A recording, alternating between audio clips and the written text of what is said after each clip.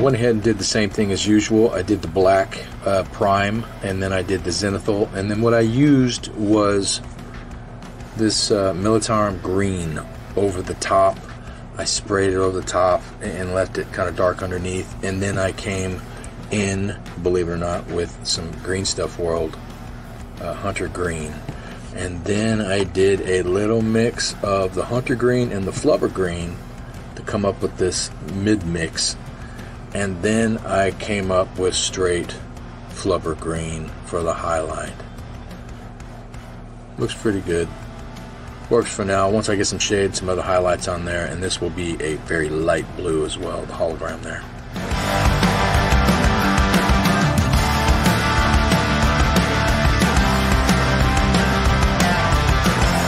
To give the hand a little bit of the OSL from the hologram or the holographic city.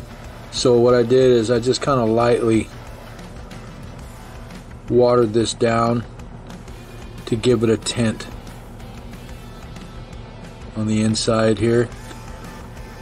Hopefully it'll work.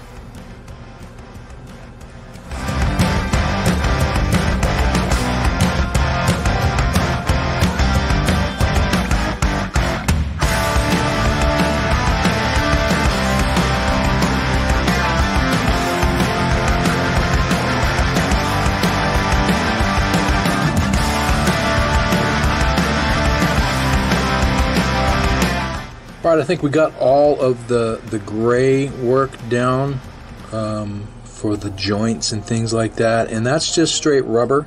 We used rubber. I mean, I love this. This is my favorite color for everything. I mean, for anything metal, anything non-metal. Man, this stuff is terrific. Leather, plastic, name it. Good stuff.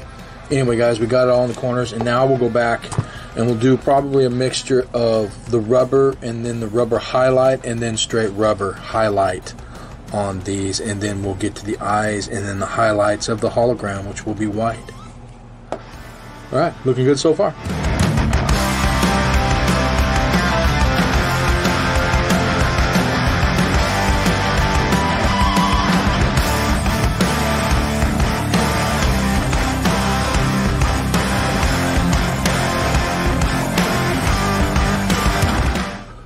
Doing a mixture of rubber light and rubber highlight. Sorry, my bad. Just getting a quick little simple mid-tone in here. Not that I need it. Just doing it. Just make it pop that much more. Alright. I'm going to go ahead and do this all the way around. You don't need to see all that. You can barely see what I'm doing anyway. But I will do this mid-tone highlight all the way around. Right? Turn them over. Get these, get all these. Again, stuff's going over the top of a lot of this, but it's nice to have that mid-tone in there. Went ahead and did rubber and rubber highlight mixture all around him. And, you know, it's really tough to see, but in person you can see, like on little light corners and stuff where I did it on the joints here and there. You can see it. It looks good. It's a nice little mid-tone. Oops, bumped the camera there. Now what we're going to do is we're just going to kind of go in and just kind of get some of the, maybe the higher areas kind of.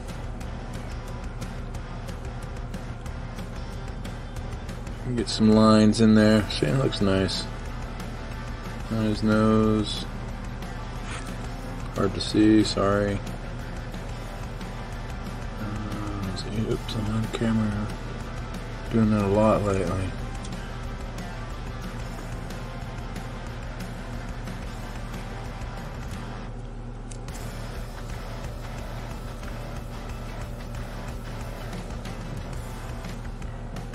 This is looking really nice. Just getting the edges really. Just the tops. Giving a little highlight because we're going to do some gold etching in here. So I'm staying away from all that. Oh, here we go. Yeah, it's going to look nice once we get a little bit of wash in here.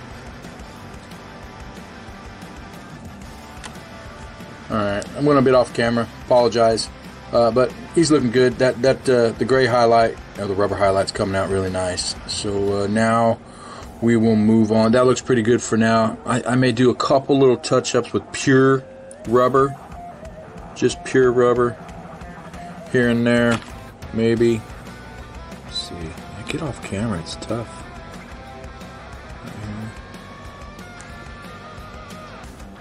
Oh, we got all the gray highlights down. I just used rubber and rubber highlight as usual.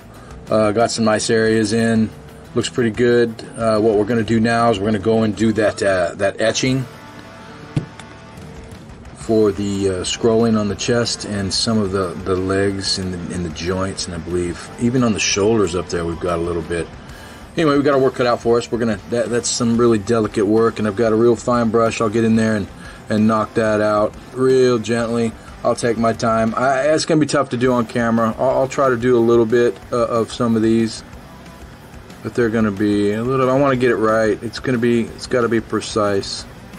Anyway, for the trim, we're going to start off with Averland Sunset. We've got. He looks like he's got some glowing things all over him, like in here. There's a little insignia here. He's got gold trim. Looks like glowing in gold trim. I'm not sure. I considered using gold to do the trim, but I think the yellow, the Averland Sunset with the yellow, will just give it a little more flair. And then if I go over with a sepia wash, it'll tone it down just a little bit. So I think that's probably the route we're going to go. So let's get started with this super fine brush, Averland Sunset, and we're going to start on the etching. Hey guys, like and subscribe. Really helps support the channel. Thanks.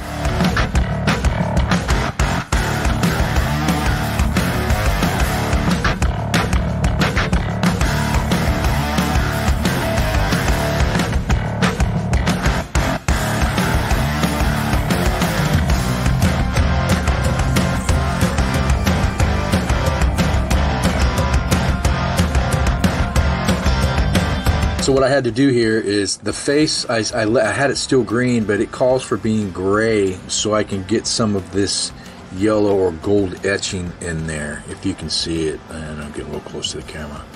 But there's some gold etching right in here that I need to get. So we'll make this a little bit lighter. We'll etch that with the yellow, and then we will do orange in the eyes, and we will go from there. We'll do some highlighting. I will clean this up with a little bit of rubber in the middle and in the crevices just to get my lines back. Real simple stuff. Just clean up, and then I got a little bit more etching to do. And once I get the face, I've got to get a little bit in the back, and I'll do the same thing in the edges with the rubber. I'll fill in those gaps, and then I've got a little more etching to do here on the hands. So there's quite a bit of etching on this guy if you want to do him, you know, more like the box. So alright, let's finish those etchings, and then we'll get on to the eyes, and then we'll fill in the cracks with the rubber, and then we will probably move on to highlighting the hologram, and we're getting real close. Alright, let's do it. Okay, I think I got the base for all the etching down now. That's some pretty meticulous work, and you know, mine's a little bit rough here and there, but I think I can straighten it up with some highlights and some wash. That'll kind of fill in some of the gaps and kind of straighten some of those lines out. But I did it here and there on some of the metal parts as well. He kind of has it all over. He's kind of got this gold etching everywhere. I didn't go too crazy on the face because it's pretty tight in there, and I just want to keep this as simple as possible. So if you can see, I mean, you can see, zoom into that face, you can see that etching gets a little intense. That's okay. So what we're going to do now is we're going to go back with the regular yellow and do some highlights on some of just the little key areas, and then we're going to go back with probably a sepia wash to clean those lines up. And then after that, we're going to do the orange eyes. All right, let's do it.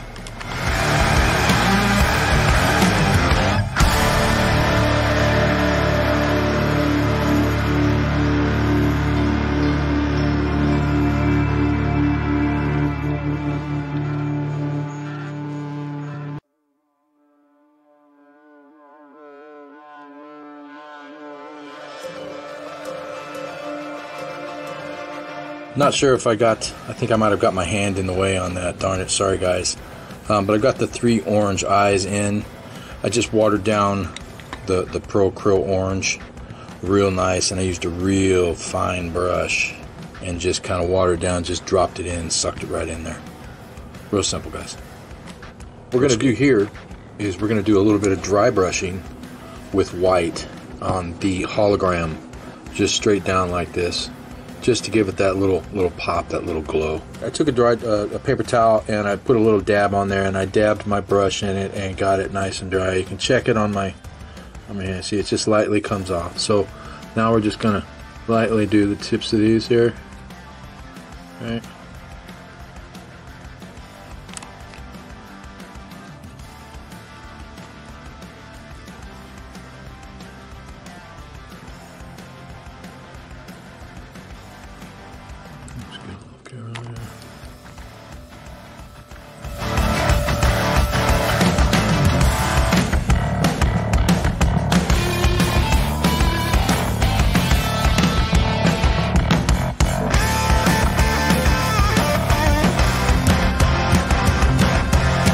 Going to go ahead and use some green wash for the center, for the in between. It just seems to really pop with that that contrast, or that yellow. I like it. Looks good. Real simple, real quick, really watered down wash. Very watered down. Okay, very important. You don't want to stain anything. You gotta be pretty careful when you put that wash in there. But look at that. That looks really nice. I'm really happy with the way this is turning out. Real simple, guys. This guy, the only thing hard about him was the etching, really. You know, that takes a little bit of time, and you don't even have to do that, really. I could actually show a simpler way. It's just paint the whole thing yellow and just kind of do a wash to make that pop out. But I went ahead and did it the long way. Took my time and did it over the top and filled it in. Anyway, guys, this is looking really good. I'm really happy with the way this wash is turning out as well. Looking good. Alright, let's see. I've got to get the base on. Looks like we're pretty much there. A couple little touch-ups, I think, with the rubber highlight, maybe. A little bit of work on the feet down there. I'd probably get some wash at least. Anyway, alright, let's do it.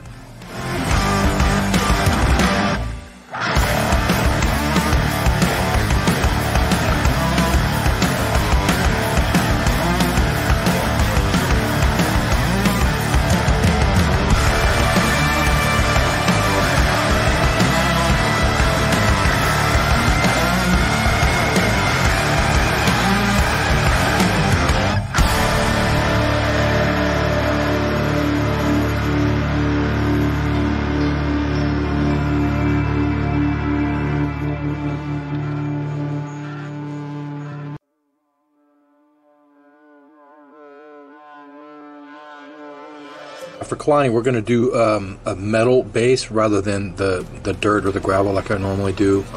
This one, it looks pretty good already, so we'll just put some metallic paint over this, and we'll do some weathering, some rusting, some stuff like that, just to give it a little bit of a worn look.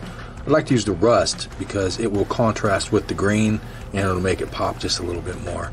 So that's why we're going to do the rust. Plus, it looks cool. All right, let's do it.